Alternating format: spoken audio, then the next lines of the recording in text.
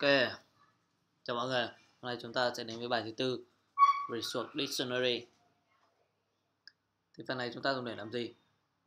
Có những cái control, những cái view mà chúng ta thường được sử dụng các thuộc tính giống nhau, ví dụ như font size của text của cái label này và font size của các label khác được khai báo ở các chỗ, thì chúng ta sử dụng cùng một cái size và chúng ta không muốn khai báo lại nhiều lần, hoặc sau này khi chúng ta muốn update lại cái font size đó thì chúng ta lại phải sửa nhiều chỗ. Vì vậy mà nó sẽ sinh ra cái Resource Dictionary để cho chúng ta khai báo cái thuộc tính mà chúng ta hay sử dụng. Ở đây thì là cách sử dụng cách khai báo resource ở page. Chúng ta có thể thấy là bằng cái content page.result, sau đó là đến thẻ dictionary. Ở đây mình sẽ làm mẫu với thẻ layout option trước. Ok. Một điều nữa là ở đây mình có cái cửa sổ preview. Nếu các bạn không có thì các bạn có thể lấy bằng cách vào check for update và chuyển cái update channel thành alpha, sau đó update thì các bạn chạy lại Xamarin thì nó sẽ có cái cửa sổ visual đây. Tạm thời chúng ta tắt đi nào. Ok. Thì ở dưới content page, content page.resource. Ok. Resources. Okay. Tiếp theo đó là thẻ resource dictionary. Ok, resource dictionary. Đây là phần khai báo bắt buộc chúng ta. Các bạn chỉ cần nhớ hai điều.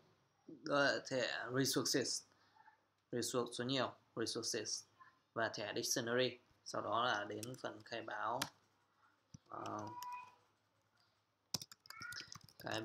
các thuộc tính. Đây. Rồi, có nhiều thẻ ở đây. Có lẽ dễ nhất là chúng ta nên dùng thẻ clause.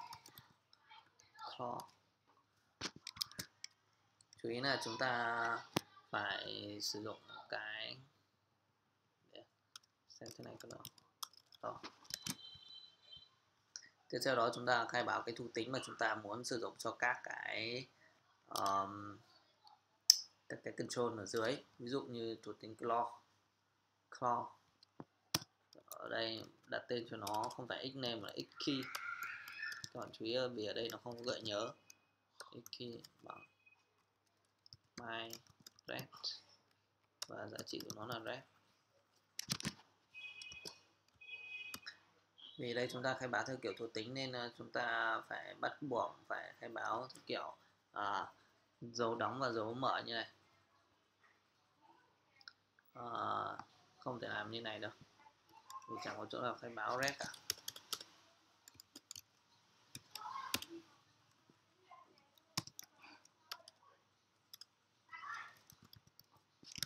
Okay. Ta có thể khai báo nhiều thể loại.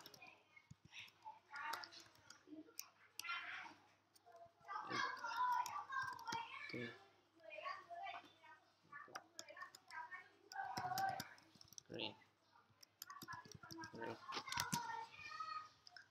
Ok, hoặc ta có thể với ở đây là vertical option thì cái thuộc tính ở đây của chúng ta nó sẽ là đây,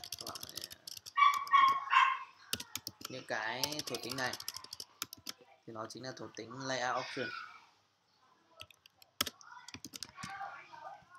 Ở đây chúng ta cũng có layout option. Okay.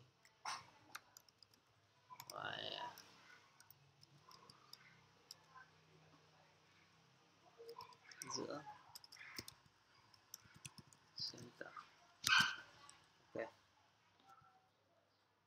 Đây, cách sử dụng. Sau khi chúng ta khai báo các thuộc tính của chúng ta ở đây. Ok, lại chúng ta khai báo sai ạ. Phải là cái agreement. alignment, center. Okay. Và ta phải bỏ nó đi nào. Cách sử dụng thì ở thuộc tính đó chúng ta sử dụng từ khóa StaticResource và tên key mà chúng ta đã đặt cho thuộc tính. Đây chúng ta có sử dụng text clause, chú ý là 2 dấu nháy, sau đó mở ngoặc nhọn và đóng ngoặc nhọn, tiếp sau đó từ StaticResource và tên của key của cái thuộc tính đó, hoặc là background của StaticResource migrant. Okay. Ta có thể mở cửa sổ preview để nhìn ra luôn. StaticResource migrant insurance Xamarin.Color static migrant. Ok. Blue.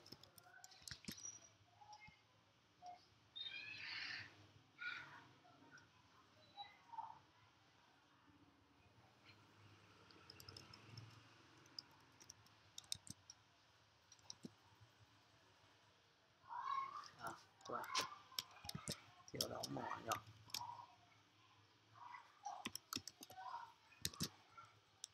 Ok, các bạn có thể thấy sự thay đổi ngay ở cửa sổ preview. Ví dụ chúng ta có rất là nhiều label và tất cả chúng đều chung một cái thuộc tính là màu như này, thì lúc đó chúng ta chỉ cần thay đổi ở đây thôi. Yellow, đó, màu vàng, green, xanh.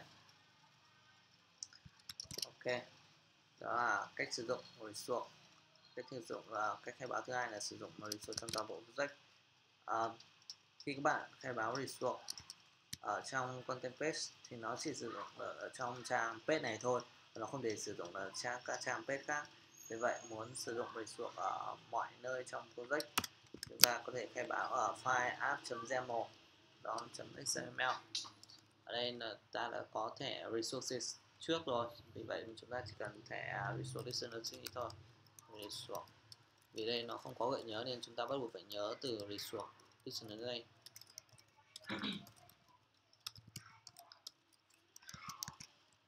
Resource dictionary.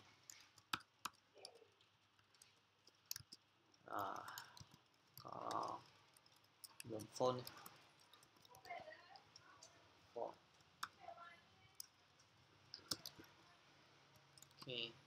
bằng add font. Đây, không sai đi.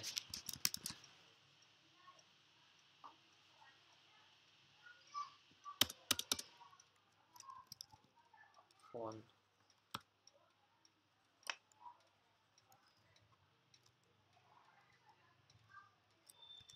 static resource add font.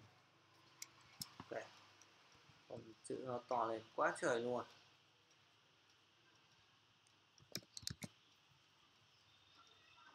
Nhỏ đi quá trời luôn.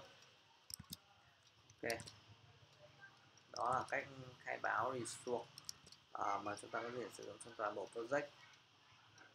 Tiếp đó là phạm vi của resource. Thì resource ngoài khai báo ở trên cùng, thông thường là khai báo trên cùng của page ra, thì ta vẫn có thể khai báo resource ở trong các cái control khác. Ví dụ ở đây chúng ta sẽ thay bằng label bằng một cái stack layout, orientation bằng vertical và hai cái layout khác có orientation bằng horizontal.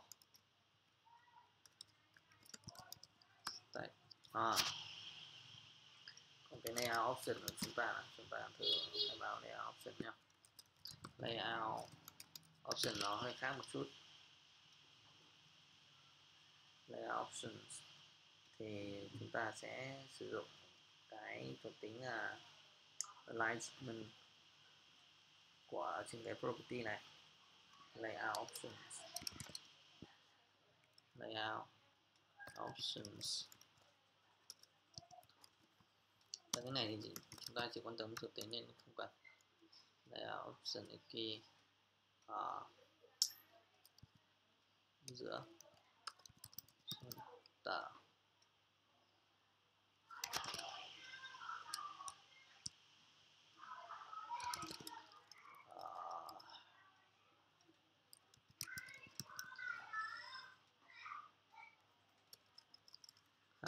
Center và alignment center. Ok, đó tức là cái horizontal của chúng ta sẽ lúc nào cũng sẽ đặt ở giữa.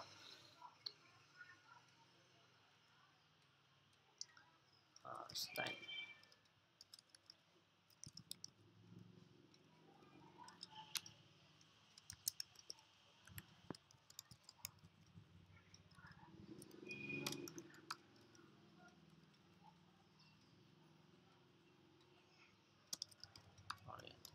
horizontal, cái horizontal option equal StaticResource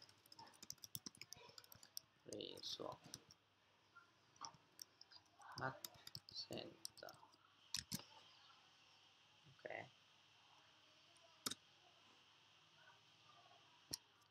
chúng ta có cái label và là tên là text layout 1. Ở dưới tương tự chúng ta sẽ có một cái gọi là layout 2.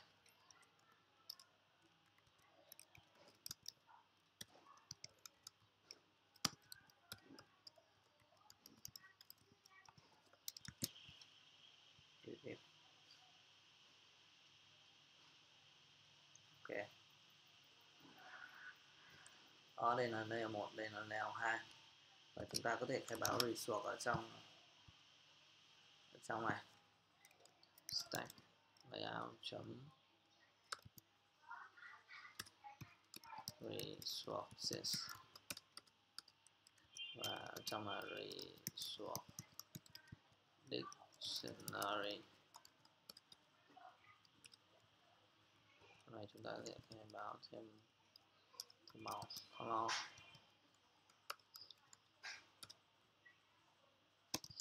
Thì ở đây chúng ta có thể đặt tên giống hệt ở phía trên và nó sẽ chịu cái tầm effect giống như variable vậy.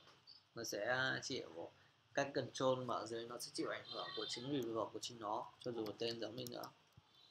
My red ở đây thì mình lại cho thành green chẳng hạn. Gray. Ok. Và label này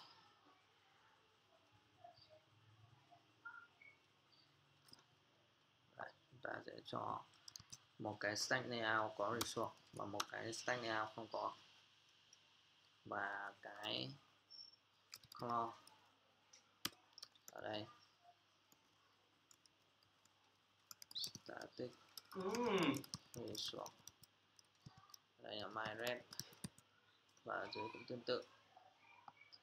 Thì ở đây với cái layout label 1 thì nó thuộc stack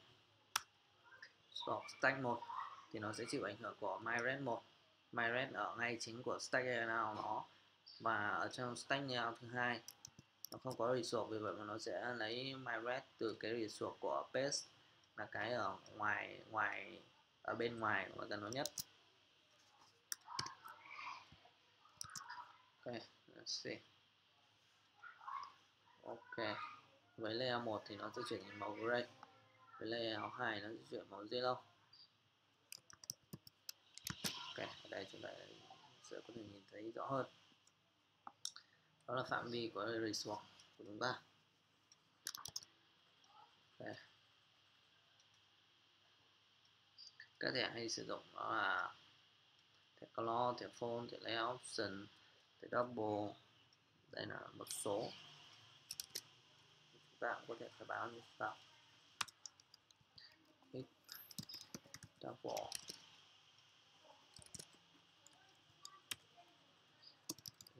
big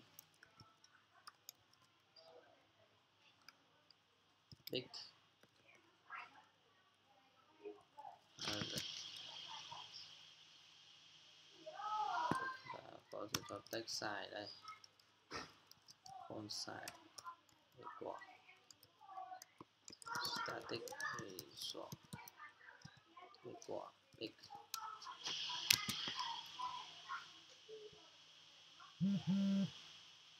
Đó. Thì đấy là cách chúng ta khai báo một số. Đây là một số cái Resource Dictionary, cả cái thẻ mà chúng ta hay sử dụng. Tiếp theo đó là cái platform specific. Có thể trên hệ điều hành này chúng ta muốn màu này, nhưng mà trên hệ điều hành khác chúng ta lại muốn màu khác, thì chúng ta có thể dùng cái platform on specific này, on platform bằng thẻ on platform.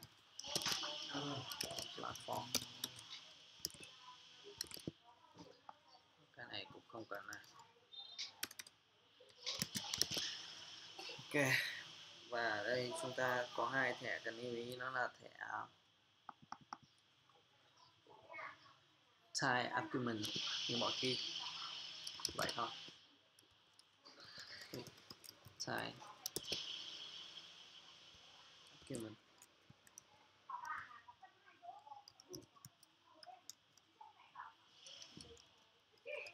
Color đây chính là cái thuộc tính mà chúng ta muốn thay đổi.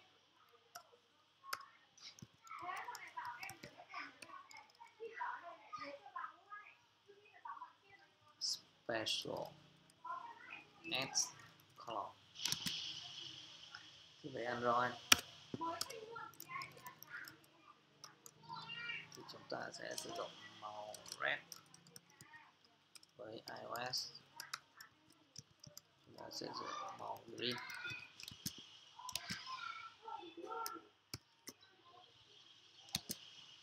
Yeah.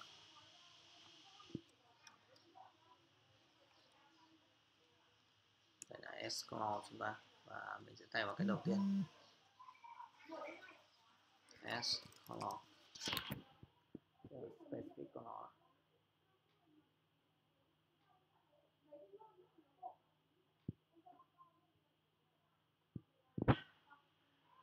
Color, S color, red color, key.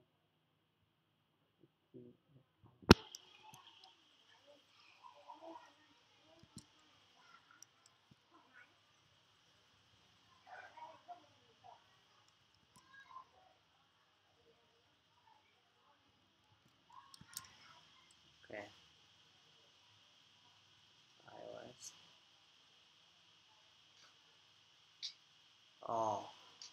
Có vẻ như ở đây là khi chúng ta sử dụng StaticResource, khi nó tìm ở trong cái Resource Dictionary của chính cái layout đó mà nó không có, thì nó sẽ không nhận được cái resource bên ngoài.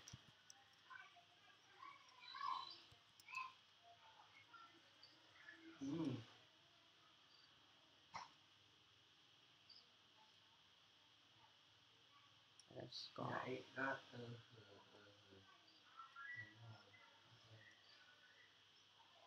Oh shit. Sao chúng ta lại thay bằng cái này? Sorry, my bad. Chúng ta phải thay vào có chứ.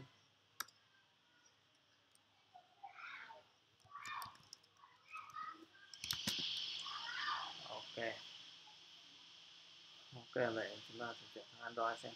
Ok, wow, chuyển sang Android là nó vẫn màu đỏ, và trên iOS thì nó lại màu xanh. Ok, cái specific platform này hay đấy. Ok, vậy bài hôm nay chúng ta như thế thôi. Xin chào và hẹn gặp lại các bạn.